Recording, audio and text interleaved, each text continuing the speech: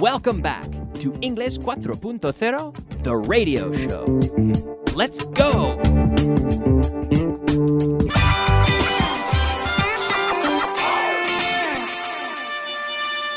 Advanced. All right, welcome back. Well, welcome back, advanced students, to Class 49.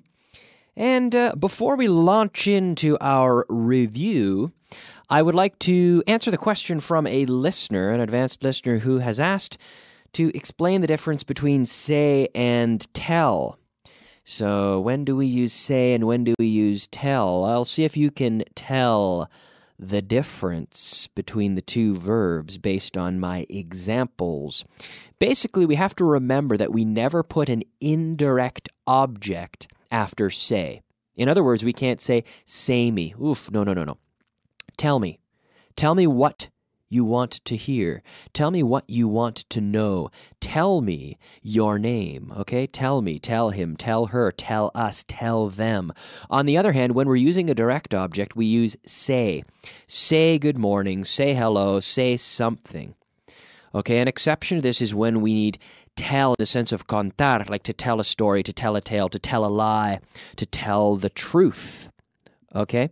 Now, when we say dímelo in Spanish, we could say, tell me the truth, tell me what you want to know, tell me, or say it to me, if we're looking for specific information represented by the pronoun it. We would say it to me, okay, say it to me out loud, say it again, repeat it, say it again, okay? Okay, so basically those are the differences. So we cannot say me. No, we say tell me, okay? So we can say your name.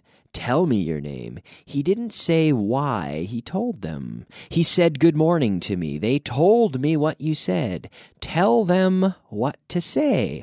I've never told a lie. We can tell lies and tell the truth. We say, tell the truth. Please tell the truth. Don't tell lies. Tell the truth, we say. But on the other hand, we say prayers. And before we eat, we can say a grace, which is the prayer before a meal. Okay, so I hope that helps with the difference. Basically, remember that we never put a direct object after say. So do not say me. Remember, tell me, tell him, tell her, tell us. Okay, I hope that helps. And now it's time to move on with a little review. It's time to do another review. Let's talk about another topic. We talked about say and tell, and now we can talk about another topic. So, another. So, yesterday I said she doesn't want this car. She wants another car. We essentially have the we essentially have the article built into the word an other. It's almost like saying un otro. So I don't want this one, I want another one. Not a specific other one, but another one. They don't use that program. They use another program. Maybe I know what the other program is, maybe I don't, but it's not this one, it's another one. Another one. Okay, so I will say, we don't work in that office. And you can say, we don't work in that office, we work in another office. Okay, make sure you're participating in this exercise at home out loud.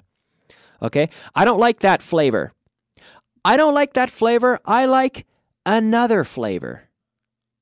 My brother doesn't want that CD. He doesn't want that CD. He wants another CD. She doesn't have that version of the program. She doesn't have that version of the program. She has another version of the program. They don't use that microphone. They use another microphone. She didn't tell us that story.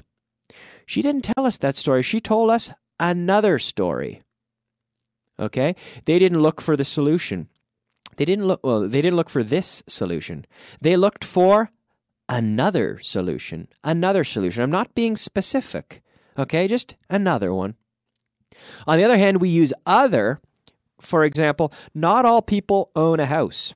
Some people own a house and other people don't. Not all people like Coca-Cola. Some people like Coca-Cola and other people don't like Coca-Cola. Not all Spanish wine comes from La Rioja. Some Spanish wine comes from, or some wines, I could say, come from La Rioja, and others don't. Not all people here like tortilla. Some people here like tortilla, and some people don't, and other people don't. Not all people drive to work. Some people drive to work, and other people don't. Other people don't drive to work. Not all cities have good football teams. Some cities have good football teams, and other cities don't. Not all dogs bite. Some dogs bite, and other dogs don't. Not all people like football. Some people like football, and other people don't. Not all people take the bus. Some people take the bus, and other people don't. Not all people in Europe drive cars. Some people in Europe drive cars, and other people don't. Okay. Not all cars run on gasoline. Some cars run on gasoline, and others don't. And others run on diesel. Others run on electric power. Not all snakes are poisonous. Some snakes are poisonous, and others aren't. Not all cactuses are in deserts. Some cactuses are in deserts, and others aren't. Not all animals live in the forest. Some animals live in the forest, and others don't. Okay, so back to one more example with another. He doesn't want that book. He wants another book. Okay, not all people like tortillas. Some people like tortilla, and other people don't. So I hope the difference between other and another is clear now. So, in fact, this was a question from a listener a few weeks ago, asked me to explain it, and I did a brief explanation, but it is now appearing officially in class. So I hope that the answer is now very clear, and the difference is clear for you. Okay? Expression of the day. All right, yes, it's time for our expression of the day. Our expression of the day today is a ballpark figure. A ballpark figure. Now, ballpark. A ballpark is like a stadium for baseball. So in the United States, there are a lot of stadiums for baseball, which is a park where they play baseball. They call it a ballpark. Like Yankee Stadium is probably the most famous ballpark in the world, Yankee Stadium in New York. In fact, they've built a new one called the New Yankee Stadium. And in Chicago, Wrigley Field.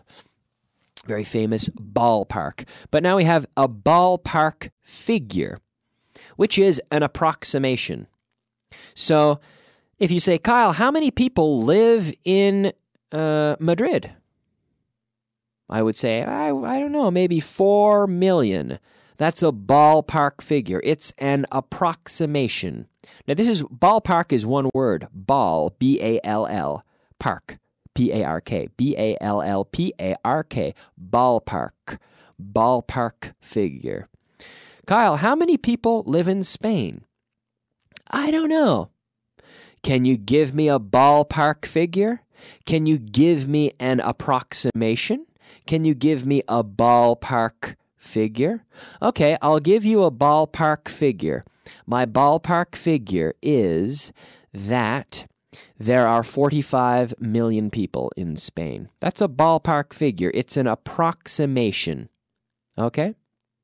All right, now we can talk about quantifying area with, for example, meters squared. Meters squared, right. So ask me how big my neighbor's plot of land, la parcela de mi vecino, my neighbor's plot of land, plot, P-L-O-T, plot of land. How big is your neighbor's plot of land? My neighbor's plot of land is 600 square meters.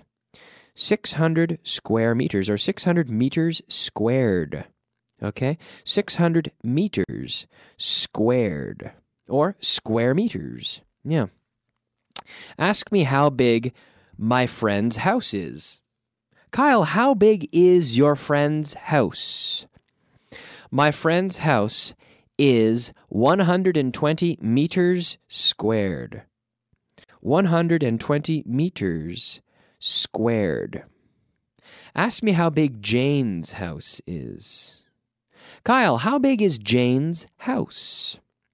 Jane's house is 95 meters squared. More common to say meters squared. I sometimes say square meters, but meters squared, let's say, is more common.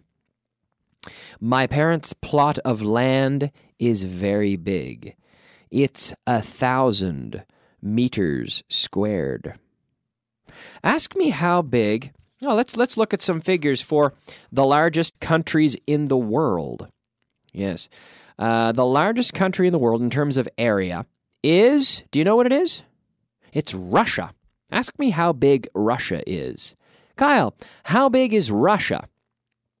Well, Russia is a little bit more than, a little over 17 million kilometers squared. 17 million, over 17 million kilometers squared. Huge. Wow. And the second largest country is Canada, which is almost 10 million kilometers squared. Yeah. So Canada is about 10 million kilometers squared, and it has the longest coastline, and it shares the longest border with any other country, which is the border between Canada and the United States, which is, and I'm not looking at figures here, but I think it's about between 7,000 and 8,000 kilometers, the border between Canada and the United States. It's a massive, massive border. And the third largest country in the world is China, which has about 9.5 million kilometers squared. About 9.5 million. And the United States is also about 9.5 million kilometers squared. About the same size as China. So it depends on your definition here, because in China there are certain regions that, are a bit disputed whether or not they belong to China and so on. Then next we have number 5, Brazil. Ask me how big Brazil is. Hey, Kyle, how big is Brazil? Well, Brazil is about 8.5 million kilometers squared. Yeah, very good. Vocabulary of the day. All right, yes, it's time now for our vocabulary of the day. The vocabulary of the day today starts with the word biología. Biology. Biology. Right, very easy. Biology. Taquilla. Box office. Box office. Yes. All the Star Wars movies did very well at the box office. Number 3, Jerez.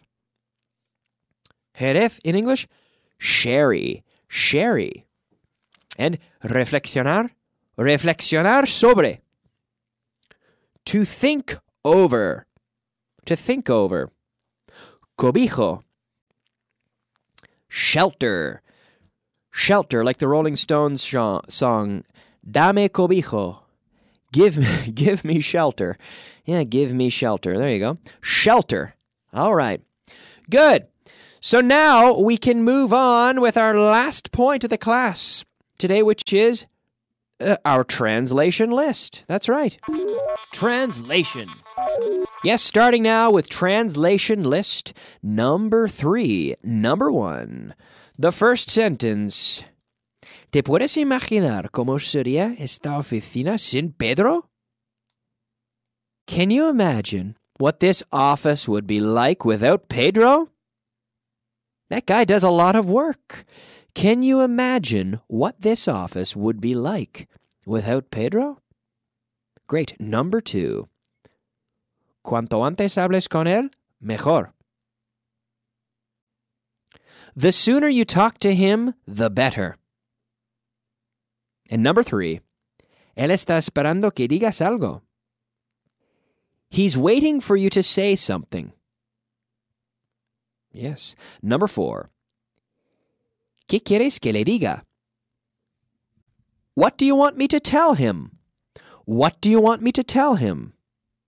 Number 5, había 200 personas presentes para la inauguración. There were 200 people present at the inauguration. Yes, there were 200 people present at the inauguration. Number 6, divértate y no te metes en líos. All right, good advice. Have a good time and don't get into trouble. Have a good time and don't get into trouble. Number 7, eso es lo último que yo esperaba de ti. That's the last thing I expected from you. That's the last thing I expected from you. Number 8, ¿para qué sirve llamarla ahora? What good does it do to call her now? Number 9, es un pérdida de tiempo. It's a waste of time. Number 10, la he dejado para siempre. I've left her for good. Yeah, it's a good expression. Para siempre. For good. For good. Permanently. For good. For good. Empezaron mal. They got off to a bad start. Estás luchando por una causa perdida. You're fighting for a lost cause. Yep. You're fighting for a lost cause. Una causa perdida. You're fighting for a lost cause. Very good. All right. And do you remember the expression of the day today? A ballpark figure, which is an approximation. A ballpark figure. All right, very good. We're out of time, so I'm going to leave you there, but thank you so much for joining me, and I'll be back tomorrow, same time, same place. And remember, if you have any questions, be sure to write in through the website, bauganingles.com. Send us your questions, and we'll answer them. That's what we're here for. Thank you so much for listening, and I'll see you soon. Bye-bye.